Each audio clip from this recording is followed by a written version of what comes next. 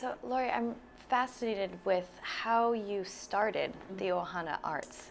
And if you could tell us a little bit about how you got the organization off the ground. It sounds like you've done a lot of partnerships with different organizations. So if you could talk a little bit about getting the organization started, that would be great. Oh, sure. Yeah. Well, Jenny and I lived in New York for about 7 years or so.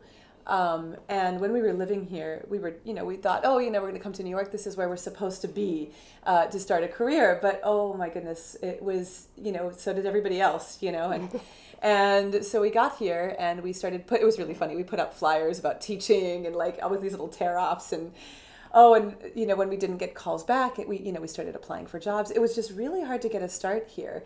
And so one of the things that we realized is that we were going to have to create our own opportunities. And we were getting some gigs, and actually we were traveling for gigs and things, but it wasn't consistent work, and especially in the beginning. And so we started a chamber music group called Musique à la Mode, and it was most of our friends from Yale and a couple of friends of mine from before who had gone to Juilliard, and we started a chamber music series. And actually, it wasn't too far from here. It was actually at the St. Mark's in the Bowery, and we did a concert series, and that sort of gave us our start in learning how to produce.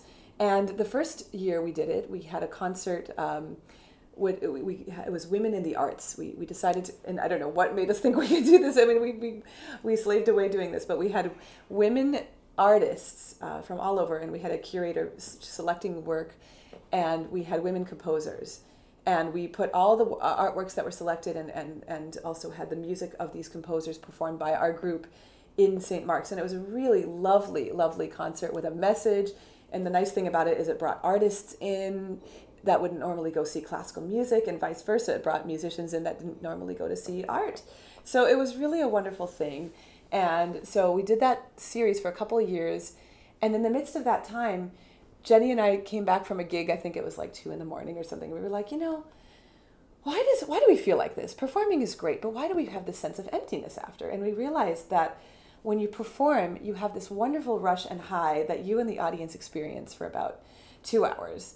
But what the takeaway from that is that everybody moves on and you go to the next thing. And, we realized we wanted to give back. And Jenny had gone to Interlochen, and we wanted to start a program like Interlochen in Hawaii, because if Jenny hadn't gotten a $4,000 scholarship to attend the program, and also airfare covered by Emerson Electric, she was the only student in the state to get that scholarship.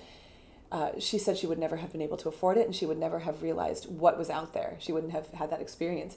And so she wanted to create that for more people in Hawaii. And that's why we started Ohana Arts. And our training from doing things like Musique à la Mode and doing PR and doing fundraising and all that stuff, and coming up with the ideas that really sort of spearheaded our efforts with Ohana Arts. And when we started, one of the things that we did to get our name out there was these living room concerts. We would actually go into people's homes and we would perform. And we didn't charge anything, but we had donation envelopes and we had baskets. And sometimes we would make $50 and we were like, oh my gosh, that's gas money. And it was really interesting. The concerts where we would make $50 were the ones we were most excited about, it because it would be in the mansion in Diamond Head or Kahala. And we'd be like, oh my God, all these wealthy people. And we realized that wealthy people are the ones that hold on to their money. And that's why we made $50. It was always the concerts for teachers, or, we did one for Alpha Delta Kappa members, and we would make $1,300 a concert at those concerts, because those were the people who really saw the value in teaching kids about the arts. And we made, we got our start. We did it was grassroots, but it really was amazing, because not only just performing for 20, 30, 50 people at a time, it seems like it might be unproductive, but what was amazing is that one connection led to the next and led to the next, and either it would lead to a student learning about our program and joining us, or it would lead to, finding other donors or finding other concert venues. And that's how we started our first year with 23 students in the program, and most of them came from the school that we were cross-registered through, the Hongwanji Mission School.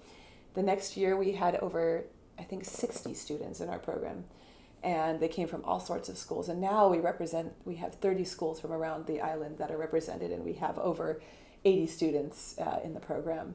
You must have people helping you with that. Yes. Well, we do. We have, well, first of all, we have a lot of, families and things that, have, it's word of mouth that spread the word.